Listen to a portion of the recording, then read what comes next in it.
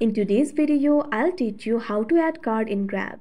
First of all, what you have to do is launch open Grab application. Make sure you're logged in to your account. You can see over here Grab application has been opened. Initially, you'll be led to this kind of interface. At bottom, you'll be able to find various icons over here. Over here, you'll also be able to find the icon for payment. What you have to do is tap on it.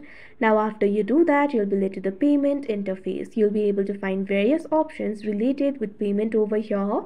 At top, you'll be able to find the option for add a card. What you have to do is tap on it. Now after you do that, you'll be led to this kind of interface. What you have to do is simply enter the card details over here. First of all, enter the card number.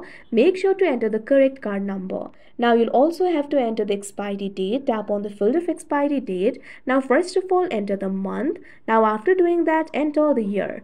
Now also enter the CVV over here. Make sure to enter the correct CVV. Now after you enter all the card details, what you have to do is tap on the continue option that you can see on the screen.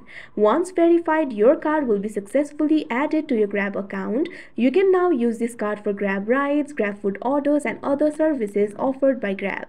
So that is how you add card in Grab. I hope you found this video helpful. Thank you for watching.